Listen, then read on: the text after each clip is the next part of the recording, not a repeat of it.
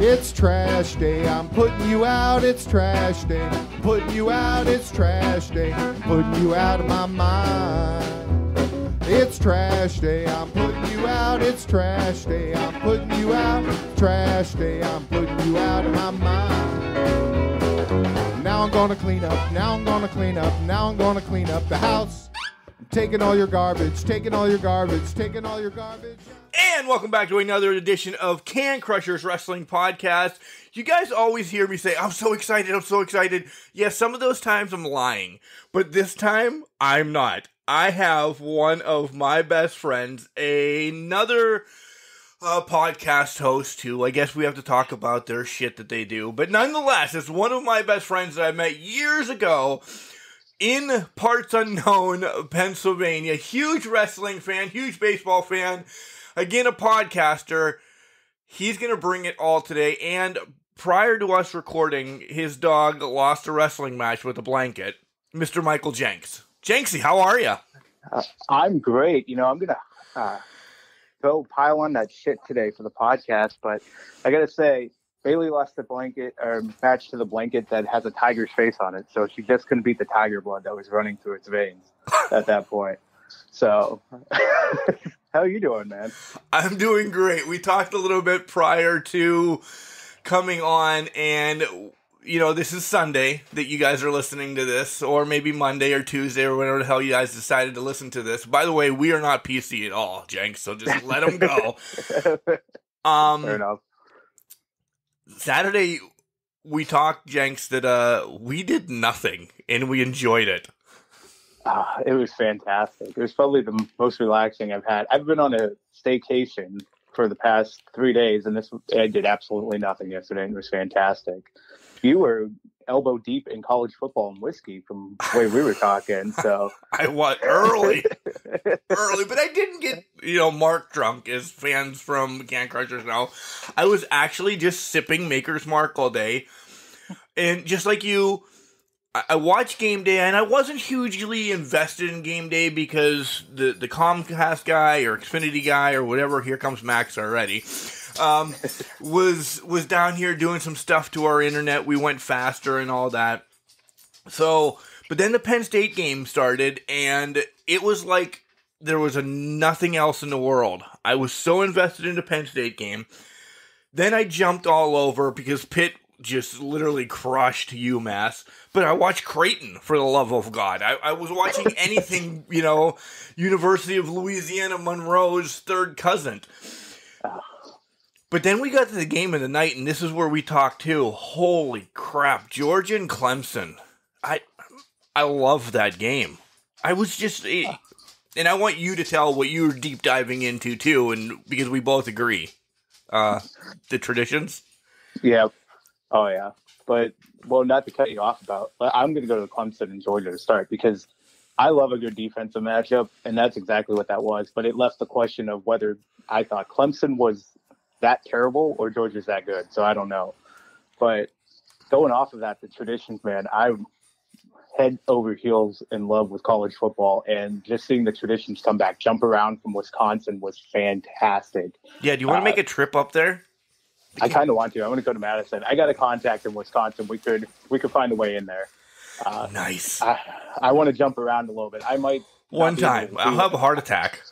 I'll probably not be able to walk for about a solid week afterwards because my knees will be shot. But it'll be well worth it because I just want to join that atmosphere. But everything under the sun yesterday was just fantastic. I wasn't sipping on Maker's Mark for the whole day, but I went to the Seawolves game in between college football games, so I had a little bit of across the spectrum day, if you will. So wow, yeah, look at you. Did you hook up with some of your homies up there? I talked to a few people. I saw Mr. Craig J. Brownstoner at one point. Hello. We exchanged pleasantries at that point. But yesterday was, Mark, I don't know if you remember the movie That Thing You Do. I do. With Tom Hanks in that. I saw the pictures of Golden Pipes wearing one of those jerseys, which, by the way, those jerseys looked fucking amazing. They were fantastic. They had 20 of them in sale. They were down to 4 within about 30 minutes of the gates opening. Oh. So they sold 16 of those jerseys, but they had the cast there, so it was a good night watching the O-Neaters take the field and sing "Take Me Out to the Ball Game," which was pretty nice. So it was a good day. Did you get one of those jerseys? Are you still a collector of jerseys, Jenks? I love my jerseys. I did not get one of those jerseys because they didn't have my size. But usually when I find they have their specialty jerseys, they don't have ones that go up to that size. I got a bigger beer belly than most, so more like a keg at this point. But so that's because Ray Burris isn't there anymore. Yeah, that's exactly it. I don't have an advocate anymore to get those bigger jerseys, so it is what it is. Right.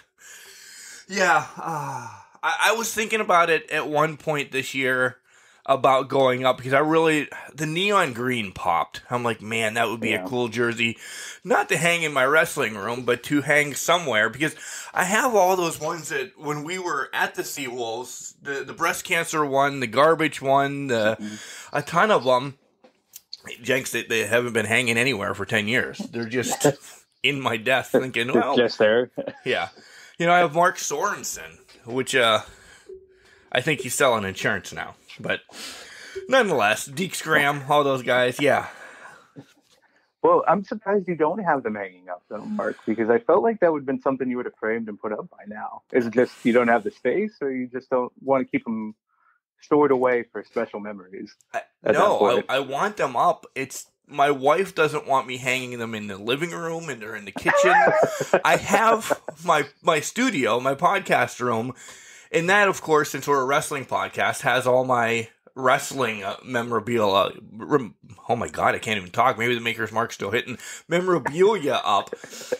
So I don't have a place to put all these sweet baseball jerseys that I've collected or whatever over the years, but I won't stop buying them. I'm like, I need this, I need this, I need this. And she's like, where are you putting these?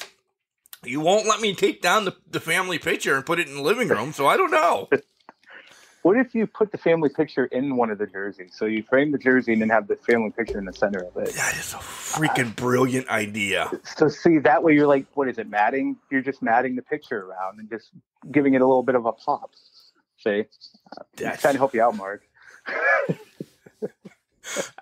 Once we get done recording and I take down the 11x17 family picture and put a picture inside of, I don't even know who I have right beside me, whatever. What are you doing? And I'm like, I made a frame for the family picture and Jacob Turner's autograph is right over her face. Yes. I have a feeling this might be the last time I'm allowed to talk to you.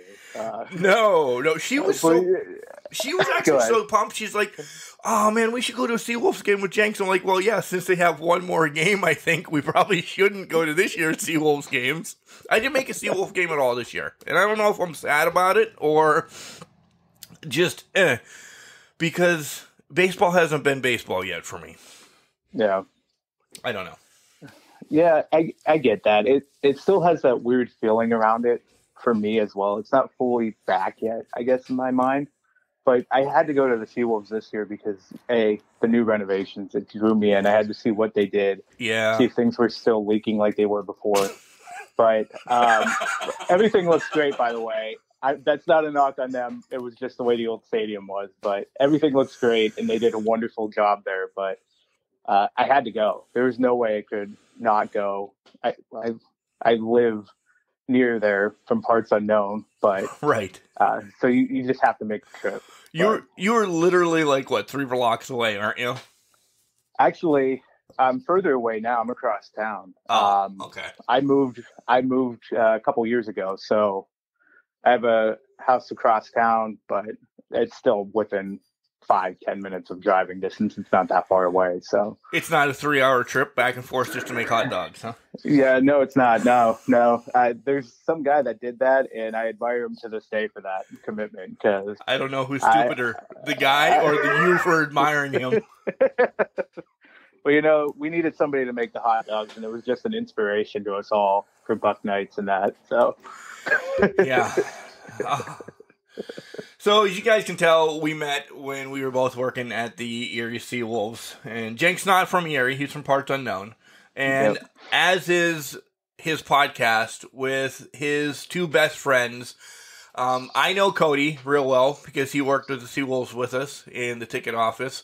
It's awesome because we all have this different realm. You were operations, he was management / tickets, and I was the media side. So we kind of, if we would have actually come together earlier, we would have been the NWO running the Erie Seawolves. It's taken over.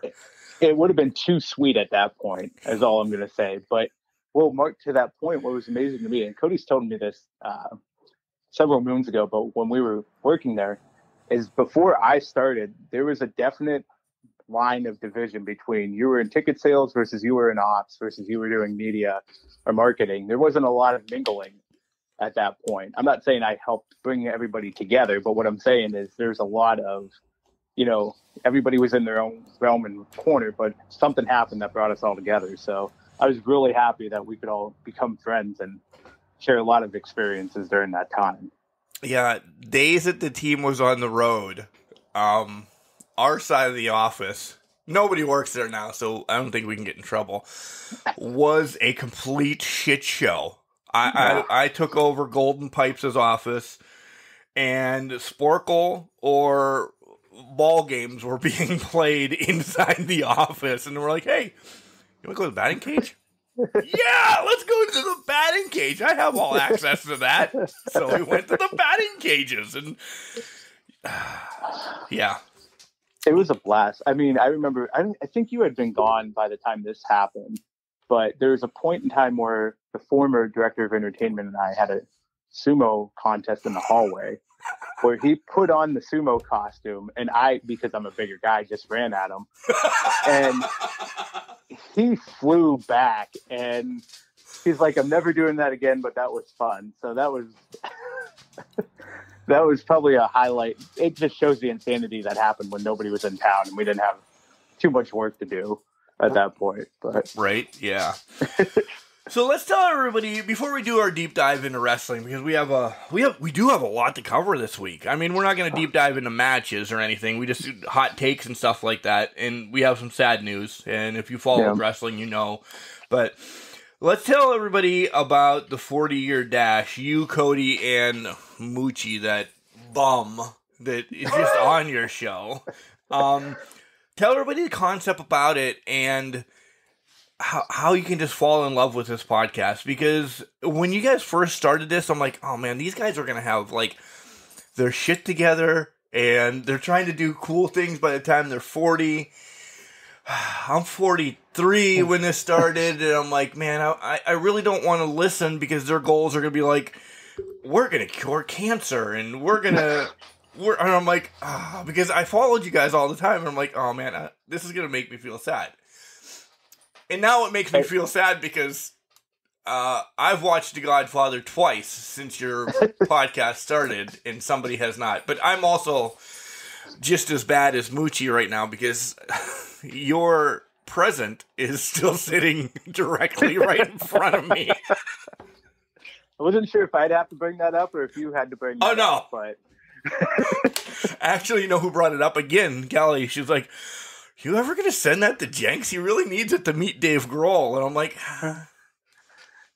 I keep thinking about it, and Cody keeps asking me about it when we're about to record, and I'm like, I haven't seen it from Mark yet. And I don't want to be that guy that's like, hey, you sending that or what? I'm gonna. Like, I just hate going to the mail store or the post office or whatever the hell it's called. I hate going there. I get that. I mean, it's on track with, and this is just for inside context on the 40-year dash. My one friend Moochie, who is just insane in his own right, is trying to. One of his goals was to watch the entire Godfather series, and he's had my DVD set for 6 months now. Oh, and every time he says I'm going to watch it, he never does. So now he's on the clock to watch it by the next episode, because if he doesn't, Cody and I get to change out one of his goals. So we already have one in mind. So it's going to be very enlightening at that point. But to go off of that, though, the 40-year dash was basically, I hope you realize, Mark, that we don't have our shit together, and it's just a bunch of crap that we're throwing together. Because I realized that once I was brought on the show as a special, with my air quotes around special guest. Well, yeah, we are just three friends that Cody and I had actually had this discussion before we turned 30, which was about 6 years ago or so, where we're like, we should do 30 things before we turn 30. And it just never happened. It was when he was living in Pittsburgh, Pennsylvania at the time.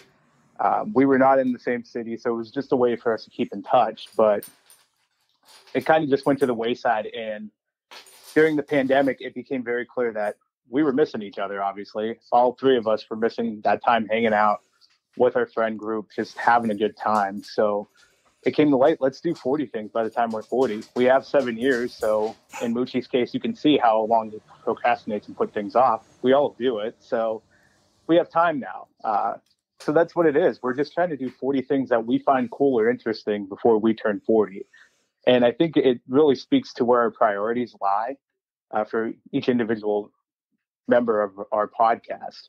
Cody and Moochie both have families. I'm a single guy who has a family. I support my close family, but I'm just a single guy living a life with my dog Bailey, who likes to give out hugs and that. So yeah. But yeah, that's the preference of the podcast, and we just have a lot of fun with it. We quiz each other and give each other shit back and forth without fail. Mark got to experience that firsthand. Which, Mark, I did want to ask you about, because you got the third degree from Moochie right out of the gate. So how did you think about that questioning series that hit you right off of your bat? He gave me like 20 questions in 20 seconds. First of all, it's the fastest Moochie has ever talked since I've been listening to the podcast. Okay, so that was one. But he gave me like 20 questions in 20 seconds, and I'm like, oh my God, am I under a spotlight in a local precinct or something? And I'm like, man. But he legit found out who I was then, just from that. He literally pinpointed me. He's like, oh. And we did. I don't want to say become close, but we do interact about, the Cleveland Guardians or whatever is going on in the world. We hit up on the old Facebook every once in a while. Yeah, he's very good. He's a good very guy. Unassuming. He's a good guy. You wouldn't expect him to pick up on that stuff right away, but he is very good at it. I think he's more humble than he lets on, despite his social media presence and his talk about the Browns and the Guardians. But he's a good guy. And I was kind of surprised he had that many questions prepared for you. Just knowing that he does a lot of his goals the night before we record his podcast. So didn't he take a shower the morning of and actually drink that beer in the shower the morning of? No, I'm kidding. I'll give him credit. It was the night before at like 11 o'clock. So that was legit. He was supposed to do a shower beer as one of his goals. So this already tells you what our priorities lie. And he did it at 11 o'clock on a Saturday night and gave us his resounding review of how it felt, the experience was with it. So, it's a great concept. It really is, Jenks, because you have Cody, and I'm not being a knock on Moochie, but you have Cody, the consummate family man. He's going to build a doghouse for his dog. He's changing everything for his little boy. He's the cool guy buying, his wife's presents. He's all in on family. You're doing other things that a 30-year-old man would do, but you also have the family aspect in it as well. And then you bring along the jokester of it that just can't get his shit together, who has a family, who's trying to do the best that he can, but he's like, nah, I'm here and I'm just going to get it done. I loved Moochie's aspect that he brings to it, because for the 40-year dash, you're absolutely right. Cody and I had a lot of serious things in ours. We had a lot of fun things. Mine gave Grohl a lot of unachievable things at that point. But you don't know. You didn't get my present yet. I don't know. I didn't get your present yet. But to that point, Moochie brings that fun to the podcast, which I really love about that. It kind of breaks the tension, breaks that, hey, we're trying to be serious here. That came across as that I can be a jokester when I want to be, but Moochie really brings that out in a lot of us and brings the best out of us. And that's why I've been friends with him for, 30 years now, 26, 27 years, something like that. I just can't get rid of him. I tried to shake him a couple of times, but he keeps coming back. So There's a few fans at that 30-year mark, bro, that I'd like to get rid of too, but they just cling on. But he's like a brother to me now. So I accept it, move on, and then it's just wild watching him tell his terrible jokes to people, and I get more of a kick out of that than I think anything I have going outside of that. So it's pretty fun. I mean, you guys drop every other Monday, depending, if there's a holiday or something, you guys, will tweak, but then that's all podcasters. But it's every other Monday that you guys drop an episode. And essentially tomorrow is a new episode, right? It is. We're actually going to record tomorrow morning and then release it immediately. So we'll have it out there. It'll be a little bit later than what we usually do, which is less 3 a.m. drop. Obviously, we're not going to get up at 3 a.m. and record. But, yeah, we're going to have something out for Labor Day, and it'll be a Cody update episode. I just updated on the last episode what I had been up to. So it's Cody's update episode. So I still have like 8 weeks then before I have to get this Dave Grohl thing out to you. I'm good. Let me see. You got about 4 weeks. 4 weeks now. Yeah, that's what I meant. Yeah, about half that. That's good. I'm good. You might get it for Christmas. You know what? I would think I'd get the Dave Grohl thing before Moochie watches The Godfather. Oh, I have to get that. Yeah. Because Moochie's got this episode and his next one before he's got to. Guys, I'm telling you, this is my Tuesday morning, because I drive a lot on Tuesdays, and that's when I listen to podcasts in the garbage truck. This is my first thing I turn on Tuesday mornings. I never catch it live on Mondays. Not that it's live, but you know what I'm saying, the first drop. But I listen to it every Tuesday morning when I'm driving, and it's such a pickup because we all listen to podcasts, and I know who Jericho is, and I know who Stone Cold is, or Joe Rogan, or, all the different podcasts everybody listens to. And it's so great having people I know from parts unknown. And you guys, I don't know, knew if I was listening since day one, but it came back to 2010, 2009, 2010, 2011 when we were all together in Erie. And I'm like, man, I miss these guys. And then I was like, I want to help out. I want to help them. And I'm not patting myself on the back. I'm like, you guys have to twist this, twist that, twist this. And Cody's like, oh, yeah. It leaps and bounds. You guys are doing a great job, and I love your podcast. I almost wanted to start my own like that, but I'm like, God, I can't steal my buddy's goddamn idea and do 50 by 50. And then 50s, I would have to do it the other way, 10 by 50, because you're old. You're only as old as you think you are, Mark. I'm going to be inspirational here. Let's go that route. You're not that old. So mentally, I'm 5 then. You remember when you saw my child up at Erie, and he was a youngster? Yeah, well, he's 14, and he's 28 years older than me, because I've regressed. Is he taller than you by now? I feel like he's taller than you. Yes. Yeah. He is. That happened. If it makes you feel better, my niece, who had just been born when we were together at the Seawolves, she is now 10, and she comes up to, I believe, my nose right now, height-wise, crap. and she's still growing. So I'm pretty sure she's going to be taller than me, and I'm floating around right around 6 feet. So she's a tall girl, but it makes you feel old. I get that. But Mark, I did want to thank you for that help you gave us early on. I mean, our first episode, we put a disclaimer on it because it just sounded horrible. And we were like, and when you came and helped us out, that was fantastic. And it helped us really get our groove and our feet set, wet and ready to go.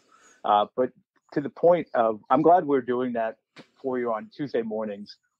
It's really, the goal of the podcast was to try to provide an escape or make you think of, hey, I'm with my friends, or, it's great not hearing about what's going on in the world, because there's a lot of negativity and a lot of crap just happening in the world right now. So the ultimate goal of 40 Year Dash was, hey, come listen to us. We'll take you away from that and listen to our insanity and bullshit for an hour and a half, if anything. So I'm glad it's helping.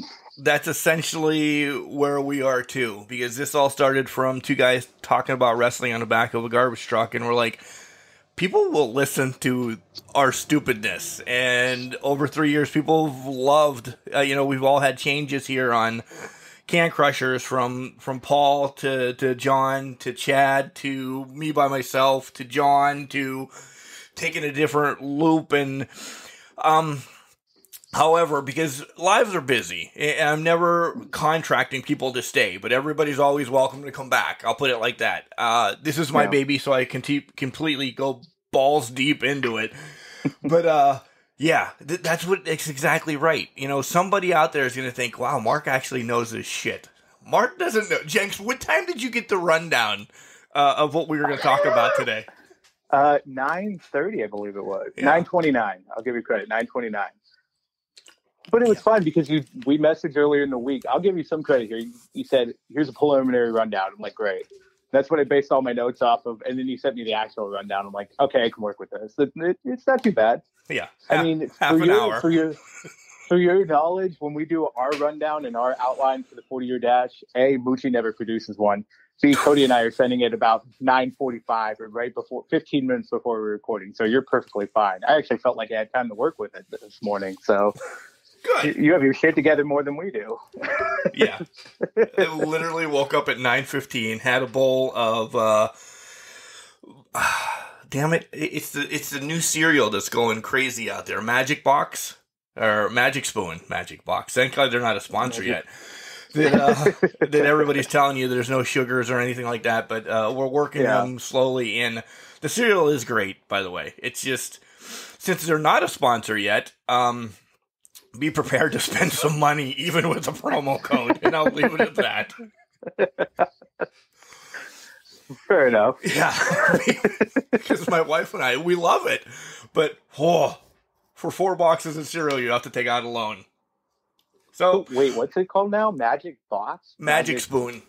Magic Spoon? I have to look that up because I don't think I've ever heard of that. Yeah, we heard it on Corey Graves and Mella's podcast. Oh, okay. Yeah, we are huge fans of that, and that actually made us start thinking about something else, since they have only been together a couple years. Well, Kelly and I have been together, I don't know, it seems like 45 years at this point.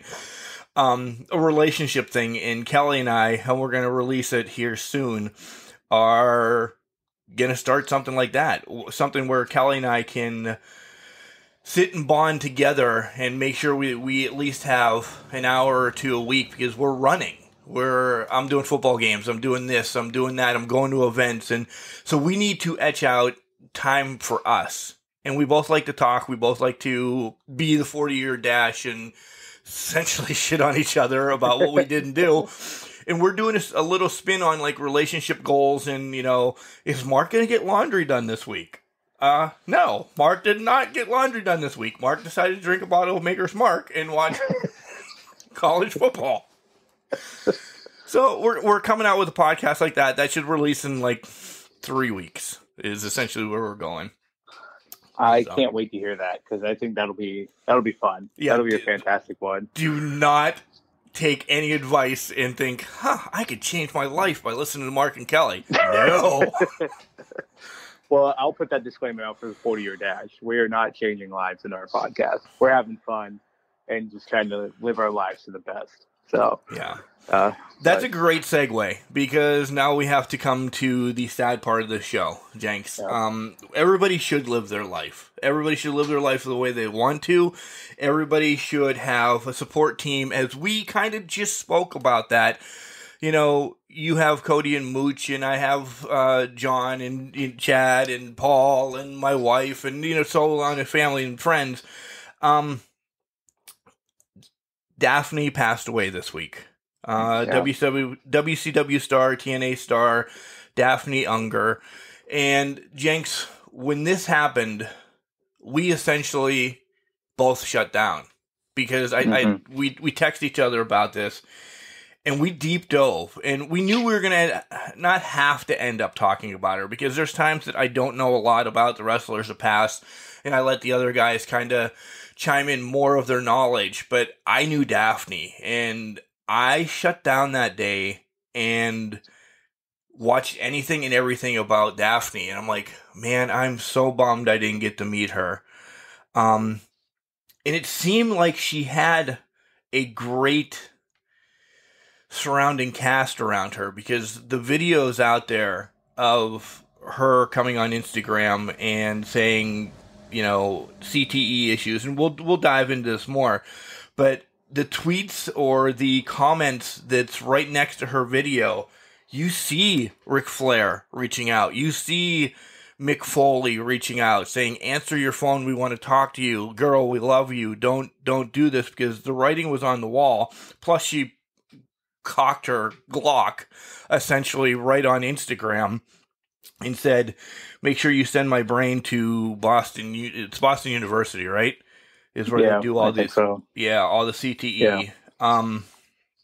She ended up taking her life, Jenks, and we'll dive into some stuff. Anything that you want to bring up about her, but she was a military brat. A few months ago, she was actually on a podcast that I listen to every once in a while, and I'm like, man, because they were friends on this podcast, they knew each other, but I wanted to reach out to Daffney, and I did, and she's like, I'm not going to do anything right now. I just did this podcast, and I want to give it a little bit of time before I do another one, but reach out to me again. And it did get put on the back burner, and I thought, damn it, why didn't I reach out last week or something? I kind of took this to heart, because when she did her video saying she doesn't have anybody, this, that, and the other thing, Jenks, what happens if I would have reached out last weekend and said, hey, Daff, can you do the podcast now? It's been like 4 months since you did one. I'd like to know more about your story, talk more about your matches comparative to what you and the podcast is called Talking Sass with Stephanie or something like that. My throat is killing me today. College football in the house. So I kind of took that upon myself, saying me as a podcaster could have reached out earlier again. So that's where my I'm like, damn it, if she would have talked wrestling one more time, could that have saved her for another week or something like that? So that's why that hit me hard, and that's why I sat down and then just watched anything I could about Daffney the other day, and I'm like, because she was ahead of her time. She was way ahead of her time. So I'll let you speak a little bit, and I'll bounce back. Yeah, it was heartbreaking to me, because I mentioned this to you when we were chatting about it after it all unfolded. Is I saw a lot going on Twitter. It was during Dynamite last week, where they were just reaching out and they were trying to get a hold of her, and it broke my heart, because I really first started watching when I was watching TNA. It was heavy in that late 2000s era, so 2004 through 2009 was when I was deeply involved. Was watching 10 and 11 and all that. I thought Daffney was one of the more underrated people on that programming, because it was, every time she was on, I was drew to her. She was entertaining to me. I thought she was fantastic in what she did. And just seeing that this had enveloped, and then finding out the next day that unfortunately she had taken her life, it hurt. It was one of those things where I physically did not know what to do or how to react or how to express condolences for that, because it's a mental health item at that point, where she had the love, the support, the network that was there. But sometimes the demons in your head, and I think we all have them, overcome what you could think, or that support network, or tell you that network's not there.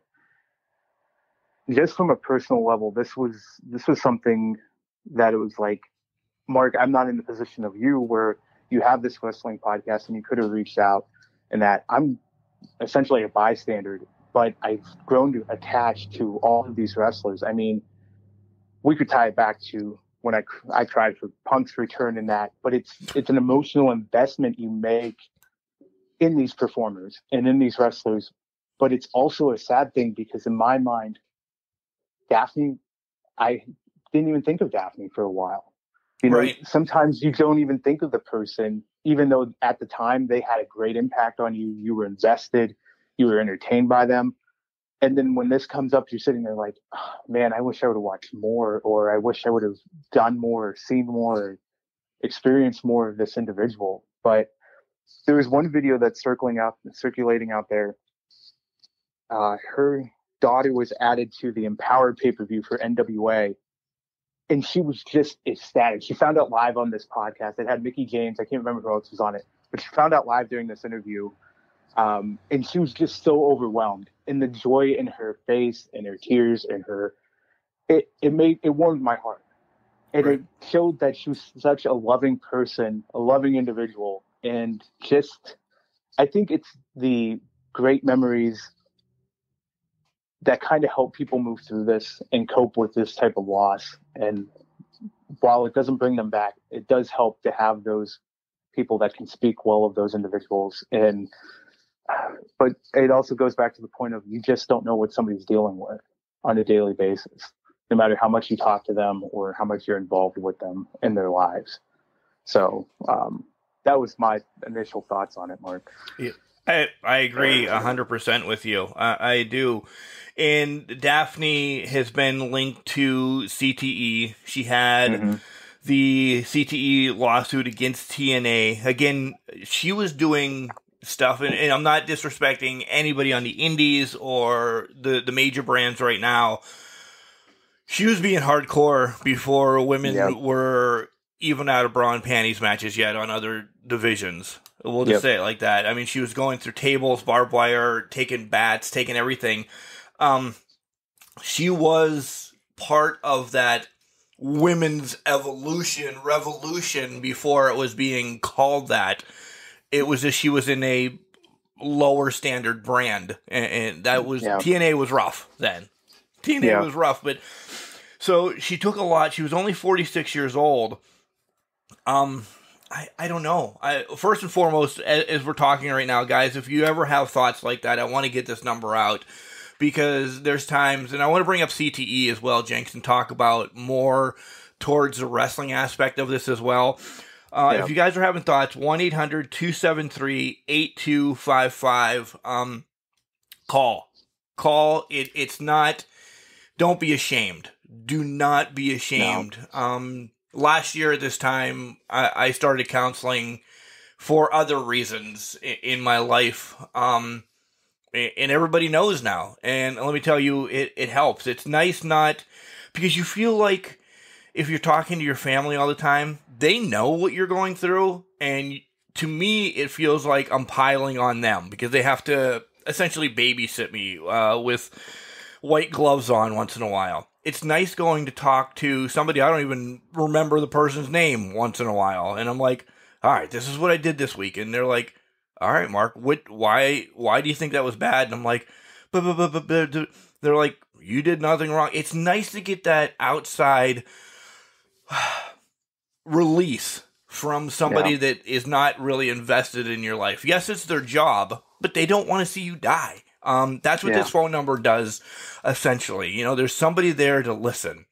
And we all see these posts that for friends, like, I'd rather listen to you cry at 2:30 in the morning than listen to others cry, you know, from 3 to 7 at a funeral home, you know? Yeah. And I've changed the wording up because I can't remember the exact post, but you know what I'm saying. Right. So CTE, Jenks, played a big role in Daffney. And this is where the question I have, the hard-hitting question I have for you. It's changed a little bit since, you know, she's been out of wrestling, but don't you think there needs to be more on the whole CTE issue in wrestling? And it started with Christopher Nowinski, and I'd love to reach out to him. In fact, I already did, about being on the podcast and talking about this. But I think we, as wrestling fans, we love the chair shots and we love stuff like that, but they need protected better, because you're seeing a lot of these, and it's sad that it takes Daffney this time to bring this back around, because it goes to the wayside after about a month. Everybody's like, yeah, let's talk about it. No, we really need to get something going for professional wrestlers, because they literally shorten their lives for us. Completely agree. And one of the trends that I'm noticing, even though a lot of it is, you know, they probably not hitting as hard as you think they are, just seeing different shots and different throwing into turnbuckles. I think AEW the one week had 3 people hit hard head first into a turnbuckle. Even with the padding, that's still going to just mess with your head. And I can't imagine a thought that goes through my mind where I'm not sitting there like, I get this is entertaining, but it crosses a line where it's too dangerous for it to continue to be entertaining. It coming from a football background, because I used to play football just a couple when I was younger and a little bit in high school.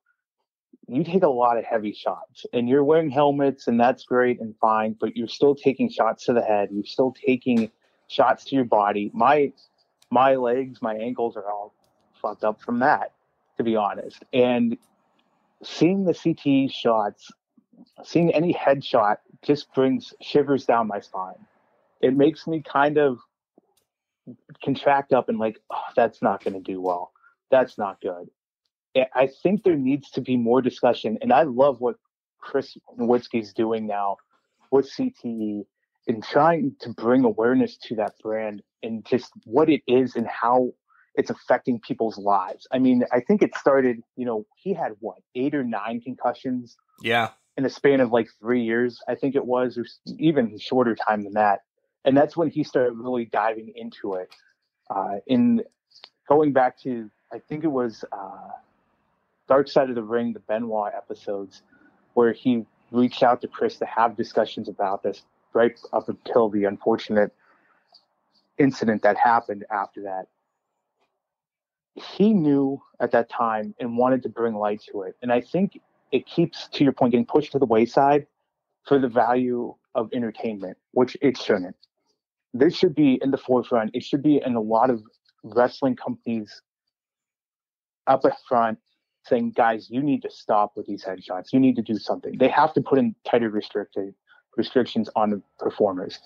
The performers will find ways to entertain the crowd without headshots or without taking those sick bumps that look crazy good for the cameras, but are extremely dangerous to the individuals themselves. But I think there has to be some sort of company involvement to get the performers to understand that. Because if it's you or I and we're in the heat of the moment, Mark, I can't say that I wouldn't try to do what the performers are doing at this time. You know what I mean? Agree. I would take those shots to get it over with the fans. But it's almost like there has to be company involvement to protect the workers from each other or from themselves at that point. You brought up the football aspect of it. I was a catcher in high school playing baseball, and every time I see a foul ball coming back and blasting the umpire or the catcher in the head, that's where it gives me the winces. And I'm like, oh, because I know I've been personally diagnosed with 4 concussions already. And this is after my high school baseball playing days or, my young backyard wrestling type of days. So they were just called stingers then. Oh, just stand up and shake it off. And it was just, I don't want to say it was the time, but it was the times. You'll be fine. Just shake it off, take a play off and then get back in there. Okay. Or we're going to have the pitcher, check on the runner at first base or do something. The manager's going to come out and talk or something for baseball oriented. There needs to be more, because you've seen umpires just dropped. And me umpiring now, this year alone, I umpired probably, 35 games or so. I might have taken 5 foul balls straight off the face mask again. And it's, I drop the face mask and I go get a drink or something for a minute just to see where that's going to take me. Because I joke about this, that at some point Kelly's going to be pushing me in a wheelchair or something because I don't know where it's going to go. I know I should probably listen to my own advice and say, okay, let's do a CAT scan. Let's find out what's going on. The downfall is you don't know about the huge CTE effectiveness and how it affects your brain until you pass away. And they do, I guess the word today is deep dive that I keep saying. They do a deep dive into your brain to see how much is essentially been harmed or shut off. So that's the sad part. I'm going to probably get heat for this, and be prepared, Jenks, because you'll be linked to this. We got a COVID vaccine in 6 months. Can we not get a something with the brain? I mean, we have the technology out there. Is there not a way to deep dive into what more is processing in the brain? And I'm throwing the doctors under the bus for this. Can't we find that out earlier? After one, hey, this guy's had a high school concussion. Can we do the testing on him to see if this is going to grow, or essentially how many more can this person take? And I always throw in Troy Aikman. Troy Aikman came out of UCLA, well-spoken, better than me at any time in my life. You hear him broadcasting now, and there's times that he forgets if it's the Cowboys, the Giants, or your Tampa Bay Buccaneers who he's broadcasting for, and that's all because of what he's gone through. Yeah.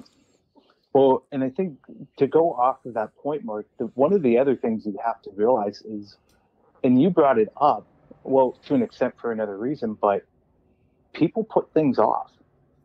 It may not be bothering you today, or it flares up once in a while, but if it goes away, I know I do. I have pain that comes up, and then I just put it off until the next time. Then I think, oh, maybe I should have got that checked out.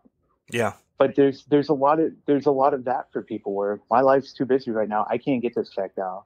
It went away, so it should be fine right now. And so going back to the football days, now if I run my hand across my head, I can feel several either dents or something in my skull. I can feel just something not there.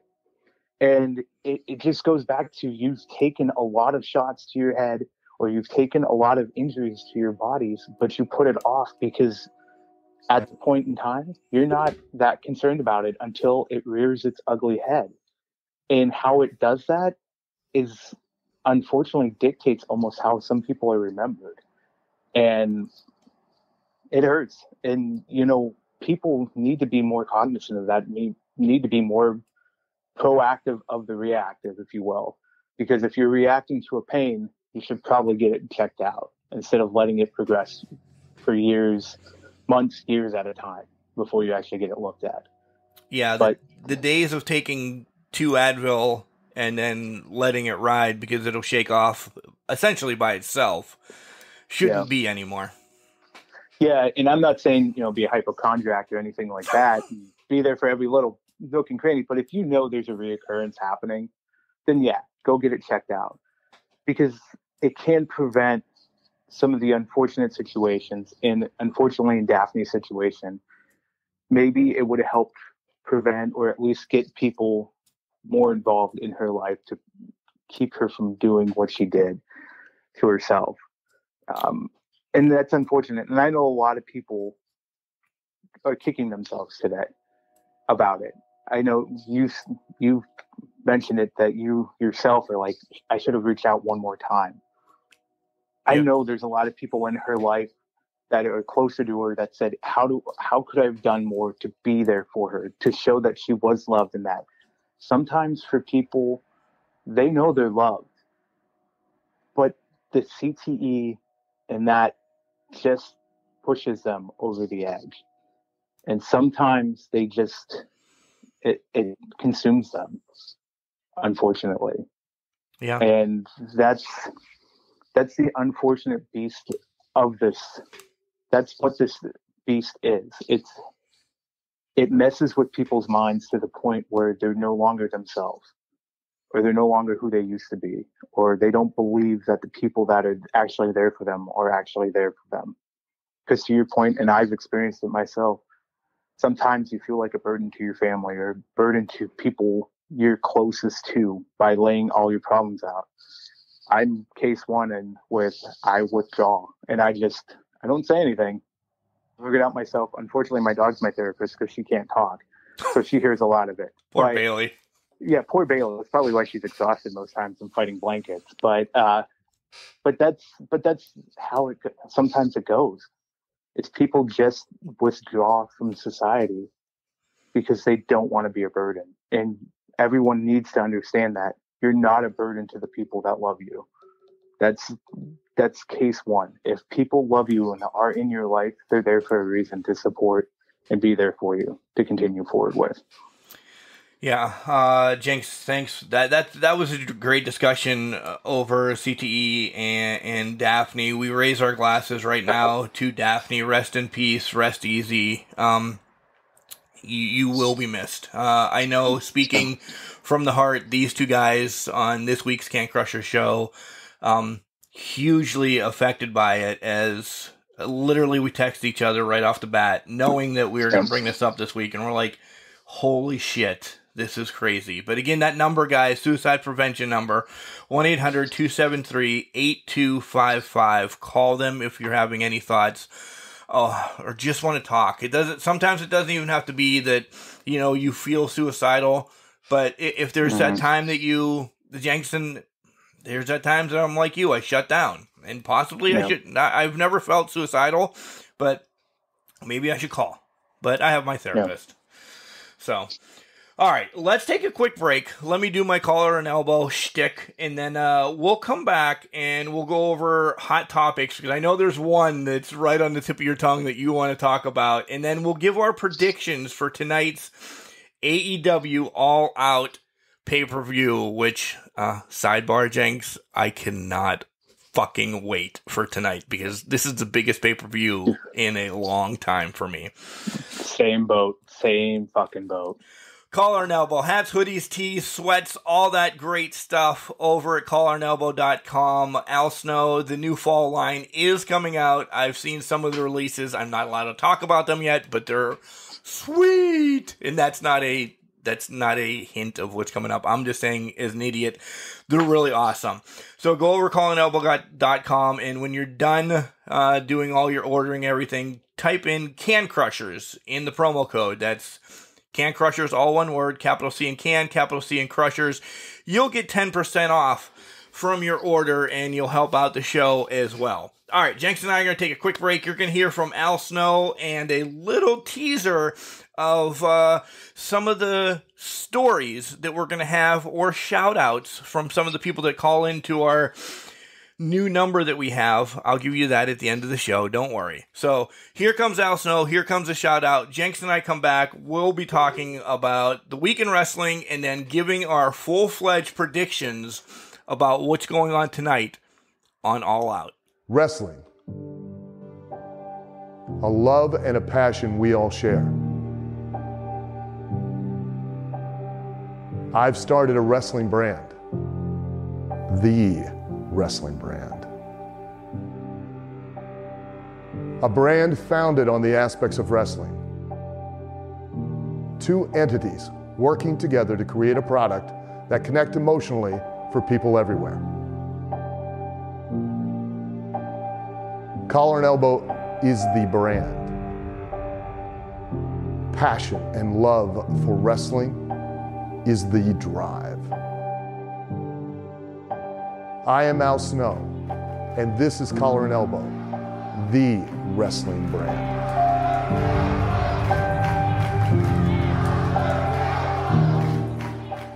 Hey, what a time to be a wrestling fan. It's me, a familiar voice. I'm not going to say any names. Keep it anonymous. CM Punk's back. The man's back. And with my long hair, I love Ponytail Brock. But keep listening to Can Crushers. Keep watching wrestling. And dime piece, call me. And welcome back to Can Crushers. This is the week in wrestling. That's how I'm going to bring it back this week, because I was going to stutter again. So welcome to the deep dive shit show of Mark and Jenks this week. If you're just tuning in halfway through the show, I don't understand how you would do that. Michael Jenks is one of the three co-hosts of the 40-Year Dash podcast, longtime friend from the Howlers up in Erie, Pennsylvania. He doesn't live in Erie, though. He lives in parts unknown. Jenks, I know there's one thing, because, again, you knew you were coming on this show to talk wrestling this week, and I know there's one thing that you cannot wait to talk about, and it happened early on in the week, so go ahead.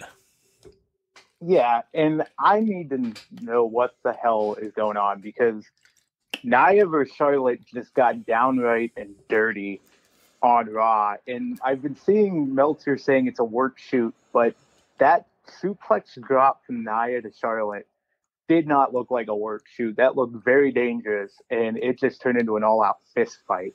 And I guess they're fighting tomorrow night, too, which I don't know how that's happening, but I don't know. To me, that was a hell of a shoot, try to fight each other, take each other down type moment on Raw. Maybe I'm overthinking it, and maybe I've bought it hook, line, and sinker. But that was the one thing I wanted to bring up. And I wanted to get your thoughts on it, Mark, because I just thought, holy shit, they're trying to actually take each other out at this point, or at least box each other in the fucking ring. But what were your thoughts on that?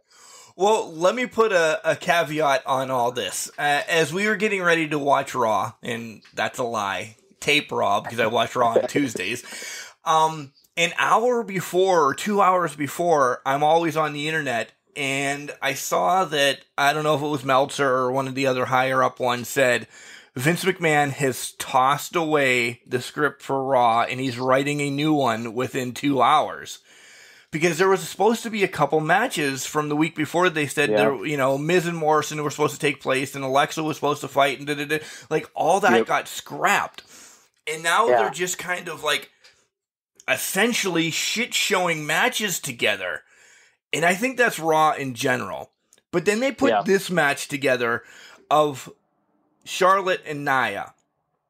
I do not think it's a work. I completely think it's a shoot.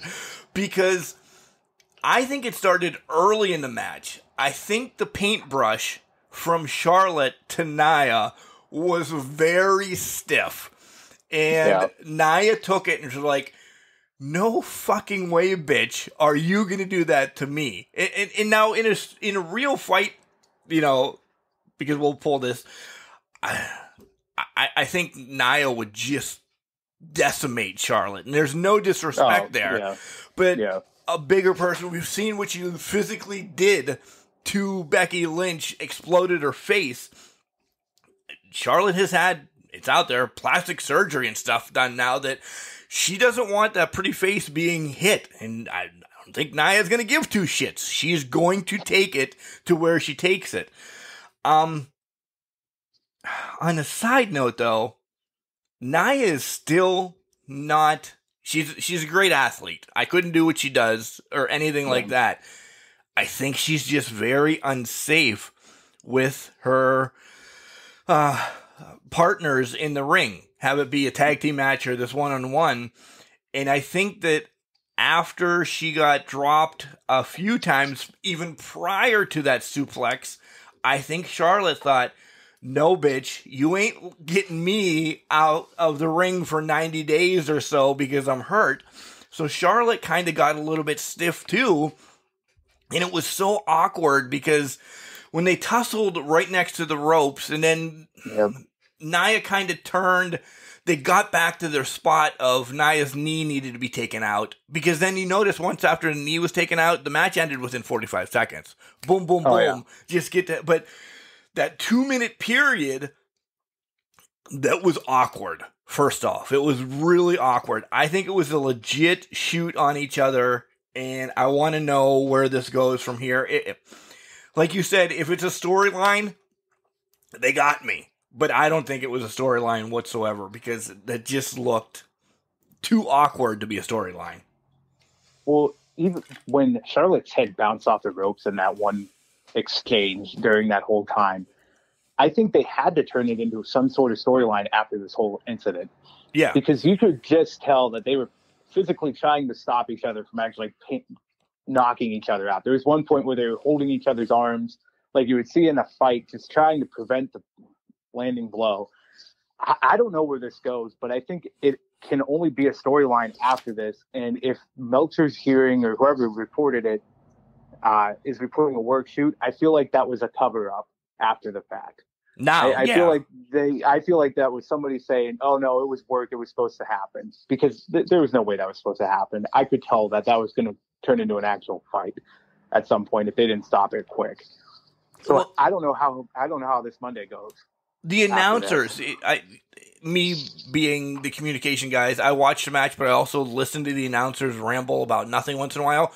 Yeah. They paused. Go back and watch this. They paused. They're like, and they don't pause usually for that 15, 30 seconds or whatever. They just didn't know what the hell was going on either. So, yes, now it gets turned into a storyline. I completely agree with that. And it might be able to drag us right into it, but that 5 minutes of that match, that was hatred. Pure hatred. Yeah, and I'll be interesting to see where this goes along with you. What's kind of scary to me, and not really scary, is if they're turning this into a storyline, there's a pay-per-view called Extreme Rules in about, 3 weeks, 2 weeks? 3, yeah. That they could drag this right up until, and then have an Extreme Rules match, which I don't even know what we would see in that point. And so I don't know what's happening here, but I'm going to be heavily invested right now just to see how this goes forward. Is there anything else on this week's Raw that made... Let's do some bitching about this week's Raw, because I haven't in a while. I hate what they did with Karrion Kross. I hate his whole SMS demolition guy. That was the first thing I thought of when I saw the first iteration of this. Is this Demolition reborn? And are they going to change his name to, I don't know, what they had, Axe, Smash, and Crush. I couldn't even think of what they were trying to name him, Fletch, or I don't know what they would try to do with him. But what the hell are they doing to Karrion Kross? Yeah, I don't know if you were a fan of him before. I loved him. He had the greatest entrance in wrestling, period. Especially when that crazy ass Scarlet came out, and that's half his gimmick. He lost Scarlet. That's exactly it. That was his whole mystique. Charlotte was almost like I reckoned it to. They referencing the Doomsday. He was Doomsday coming. It was almost like Charlotte was the herald announcing Doomsday is coming for you. And I don't know why they took that away from him. Took her away from him. I don't know what's going on there, but I feel like that took an element out of Karrion Kross, and now they keep just watering him down every week to where I'm not invested as much as I used to be. I think he could still be a killer in the ring, but they have watered him down. And I don't know what the point of that was. The loss to Jeff Hardy as him being NXT champion watered everything down for Karrion Kross. Well, and I think not only Karrion Kross, but it did damage to the NXT brand, which I'm guessing maybe Vince wanted to do at that point. We'll get on that.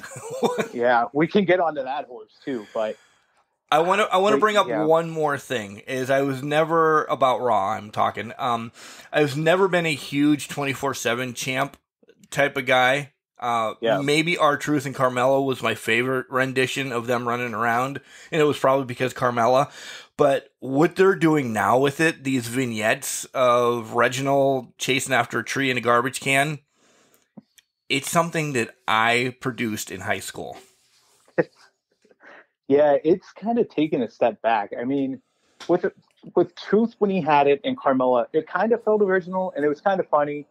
But this Reginald stuff, I'm not invested in. I don't like it at all. What was this past week was what? Tozawa was dressed as a dog. Yeah. And they were on a bridge. That was disappointing. And I don't know why they're producing those vignettes in that manner. I get the 24/7 title is supposed to be almost a joke type title, but come on. I think you could think a little bit harder about how you do that and present the title. But Deep Dive. Why am I stuck on Deep Dive this week? God, I don't know. I don't understand. Moving along, NXT. We've seen the new logo. We've heard that now Vince and Pritchard are going to be more involved in it. Essentially being a NXT developmental brand, a WWE developmental brand comparative to being the third brand, which was actually the first brand if true wrestling fans loved it. Yeah. This is my question for you. Are they trying to create their own original stars anymore? Because you've seen that there's really not a star on Raw. SmackDown has Roman, who you can hate him, but he's legit a star. SmackDown has the roster. If you're going to look at a roster and say, man, 1-to-1, you take the SmackDown roster. You can shift some people over and make it stronger, but then nobody would watch Raw. But is NXT going to try to create their own WWE stars anymore and not pull people from the indies? Say, like local wrestlers, Bill Collier from IWC, or maybe even Andrew Palace, or, something around this area that everybody knows, or, others from all over, Hammerstone from MLW. Are they saying, screw the indies, and we're just creating our own stars from here on out? I feel like that's their path forward right now. And I saw, even though this is not creating their own star for the most part, but I saw they potentially have signed Gable Stevenson from the Olympic gold medalist to a contract at some point. But it feels like they want to just revert back to building their own stars and building them up. Because if you think about it, 2014, 2015, they had Sami Zayn, they had Kevin Owens, they had Neville come in. They were really building. Let's go back to, they were building the women's division at that point, and they were doing a lot of building stars and getting them to the point of where they needed to be, so they could get called up. So I feel like it's more of a revert back to that point, so they can feed Raw and SmackDown with those bigger stars, or at least Raw, because to your point, SmackDown is loaded right now. SmackDown is the show. And maybe that's because it's on Fox and they need to have those better storylines and the better draw with it. But I feel like they've just reverted back to the early NXT days where they're building up those individuals. And to your point, they're probably going to start staying away from the heavy hitters of the indie scene, because why take them when we can build somebody in our own image and have them run our shows? Because that's what they did with Roman, Seth to an extent, Charlotte, Sasha. I mean, that's Becky, Bailey, Becky, Bailey, they built them from where they were. They had a great foundation to start, but they built them up to what they wanted, and now they're running the shows, which is crazy to say, because in 2015, I don't think I would ever have said that at some point, especially around the women's division. But they are running the show, and they're must-haves. So I think they have reverted back to that sense of the branding. So let me give you one more question about NXT.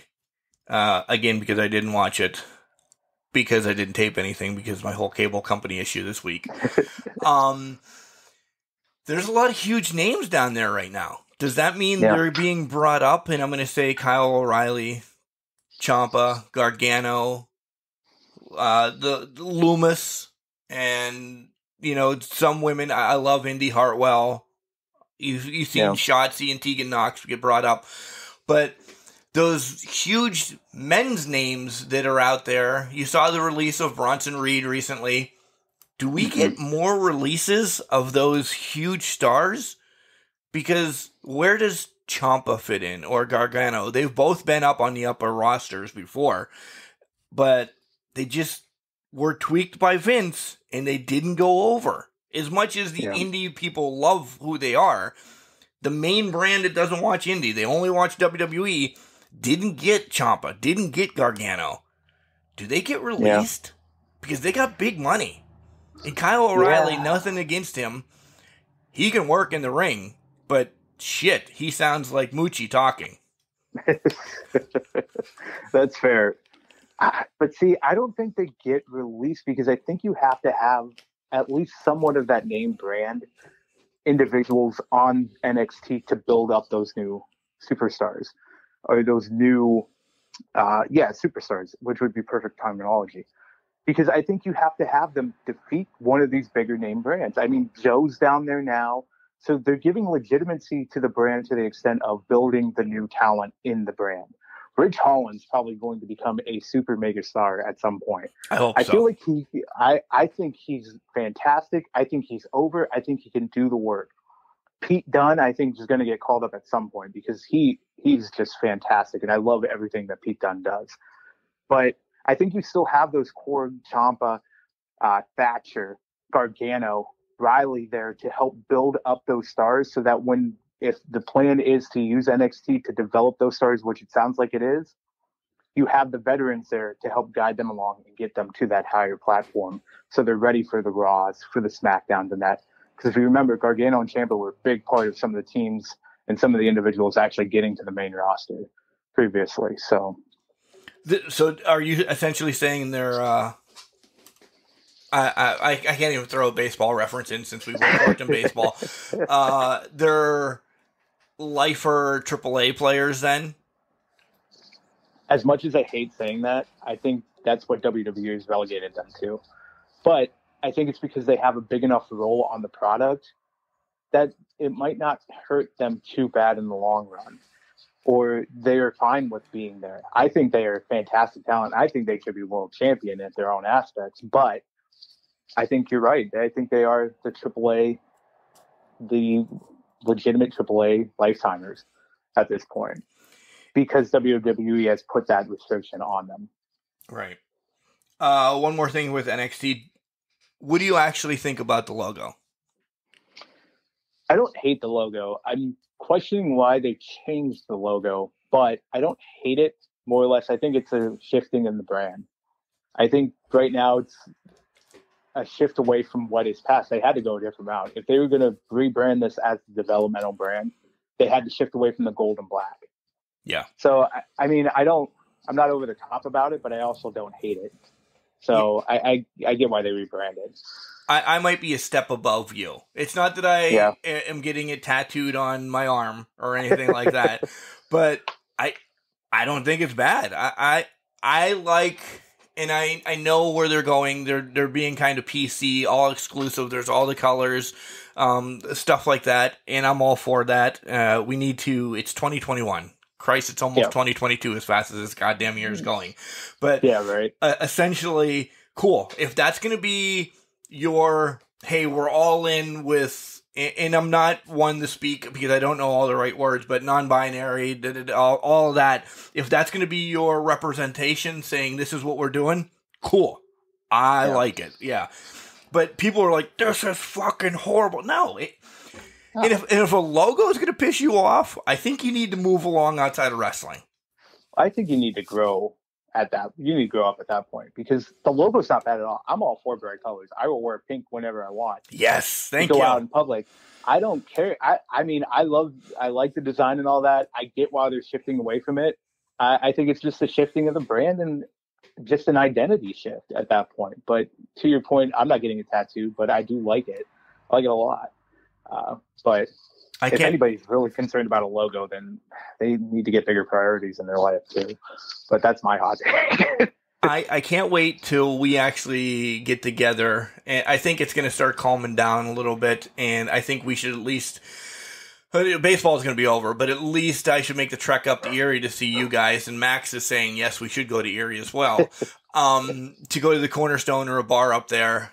So you can actually see my logo arm that is coming to fruition with all the stickers of wrestling logos that I have on my arm.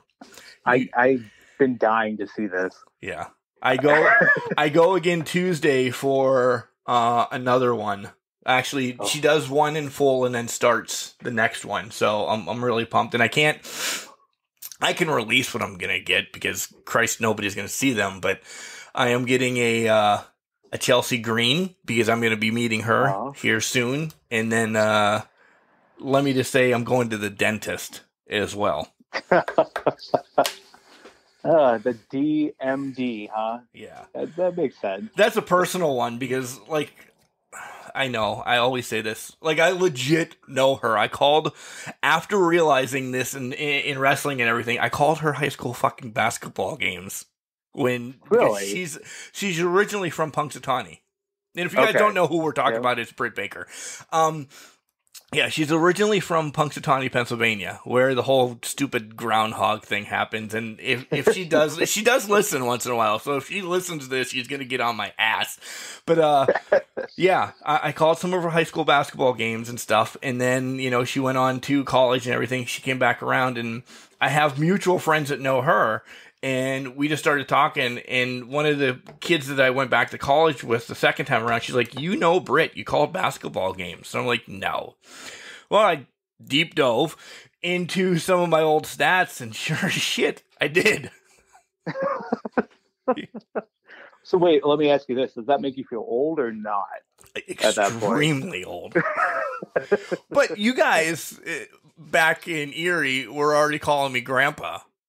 Yeah, that's true. You know, you had were Cody 10 as years Pa, older than us. and then I was Grandpa. So, Yeah, that's accurate. I mean, you're 10 years older than us. We had to call you something. right. All right, we're on to AEW. Do you have any other hot takes? Did you watch SmackDown? Did I miss anything?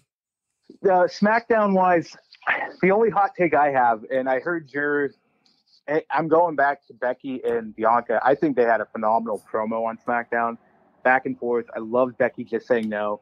I wanted you to know this because I know your take on it. And I know it's a majority take, so this is my hot take probably for the week. I did not mind SummerSlam the way that went down. Really? 26 seconds. Yeah. Did not mind it. My thought on this, and you alluded to it when you reviewed SummerSlam, Bianca was not prepared for Becky. If I'm thinking of this as a logical person, even though I know Bianca could probably squat and destroy Becky because she's a very strong woman. She is. But if you're thinking about this logically, if I'm Bianca Belair, I prepared for Sasha Banks. Okay, well, Sasha's not there, so then Carmella comes out. Not what I prepared for, but I know Carmella, I'm familiar with her. However, Becky Lynch comes out, and I'm now fighting Becky Lynch. I'm not prepared for that. I have no idea what Becky Lynch has been training on doing or anything for the past year and a half since she's had her child. I have no idea what Becky Lynch represents or anything along those lines. I could see the 26 seconds she got caught. She got a little bit too confident about it, walked right into it and lost in 26 seconds. I think it was caveated, and it seems like they're playing into it, as long as they said Bianca wasn't prepared for Becky. That Bianca realizes she wasn't prepared for Becky. I think they're starting to play into that a little bit more, and now Becky's trying to hide from her, but I didn't mind it one bit. I think as long as they do this storyline right, I think they're in a good place with it. I don't think it hurt Bianca at all. Okay, all right. I like that little. Spin. Plus, we know that it's out there now that Becky Lynch is essentially going to be a heel, as much of a heel as she can be, because Britt Baker's also a heel, and everybody loves her. You know, those two are and I'm going to say both of them are the Stone Cold. Stone Cold was a heel 3/4 of his career. Yep. But you wouldn't be able to tell because he got the loudest pops. Every time he walked out. I mean, they had to make the change for the face. And well, let's even go back, Mark. When Becky first started as a heel, when she turned on Charlotte to become the man, they had to change it in 3 weeks because there's no way the crowd was buying into her being a heel. Right. They just cheered for her. I'm not saying that's going to happen with Britt or Becky, but I think the respect is there, and they're going to love them as a heel. No matter what they do, people just love a good heel. And Becky and Britt, I think, both kill it as a heel. Or in Becky's case, couldn't kill it as a heel. So I think they're on the right path here with it. Okay. So we'll see how that plays out. And no disrespect to Bianca as well. Yeah, none. It was the right thing to do to get Becky the title back because, holy hell, CM Punk just arrived. And let's go to AEW because... Yep. Jenks, I cried that night. I was that guy. I just wasn't exposed as much as he was. And my wife was like, "You crying?" I'm like, "Yeah, I am." That was my first wrestling tattoo I got was CM Punk. Yeah, I cried. I cried as well. And I can say for my co-host of the 4-Year Dash, Cody, he got emotional as well. And his wife asked him a similar question to what Kelly asked you. It was, why are you so emotional? Trying to get that out of him. He's like, you don't understand. She had just started she began watching WWE a month after starting dating Cody. So she never understood that because they started, to give preference to that, they started dating. They really became boyfriend and girlfriend in February of 2014. No Punk era. The Rumble. Yeah. No Punk era. It was just after the Punk era. So she didn't understand that. And just to see him back, it was emotions. It was a smile on my face watching him interact. He got emotional. It was fantastic. And he still does, which is even greater to me, is that he's still involved and just happy as can be being back. Yeah. So before we start doing our predictions for AEW, do you have any hot takes? Well, first off, let me just say that the FTR Santana Ortiz match was, to me, the match of the week. I went apeshit crazy over this match, and I'm glad actually that Santana Ortiz got the rub. I think they need to be the upper tag team in AEW for a while because the crowd is so behind them. I really do, and I think it's going to I'm going to bring this to the prediction part of it. I think this all works into that of they are climbing and they are going to be the ones running the division soon. Yeah, I have to agree with you on all aspects of that. FTR Santana Ortiz was phenomenal. That was the best. I agreed. One of the better matches I've seen in a month. Yeah, if I'm going out, if we're going that far, yeah, I'm going to go that far because FTR in its own right is just magic as a tag team. Just fluid, beautiful work. I love them. I love a lot of their work. Santana and Ortiz, though, they are top notch and they will step up their game to anybody. And I think, I hadn't thought about that until you just said what you said, Mark. And now thinking back on it, I think I agree. I don't know where you're going totally, but if it's going where I think it's going for your predictions, I am in full agreement with that. Because now it just makes sense logically for that. But that was, I was going to actually bring that up as one of my talking points because that match in its own right had to be acknowledged as one of the better matches. Otherwise, I think both AEW shows, after the opening match, both AEW shows were generically go-home shows for pumping up a pay-per-view. I mean, you got Orange Cassidy against Jack Evans. I didn't care. Both MJF and Jericho spoke, which they both speak great, but they got their talking points. I'm over the whole Cage and Team Taz feud. Like, there needs to be a blow-off of this. So let me ask you this, and I don't know if this is just in my mind, but am I missing something with Brian Cage? Because I feel like every time I watch him, I'm not blown away totally, and I don't know if it's the Taz feud that's kind of restricting the potential he has. But I wanted to throw that out there because that was one of the things I highlighted. It is. No disrespect to the Taz crew. They're all young.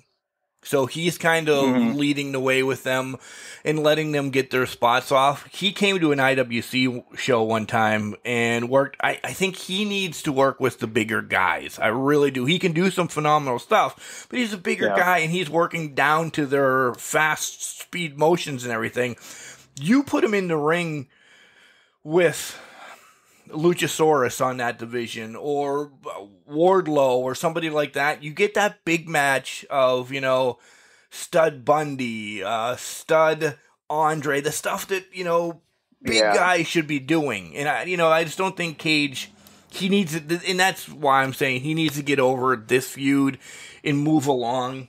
Plus the FTW title isn't doing anything for anybody right now. That was cool in ECW. It's not cool anymore.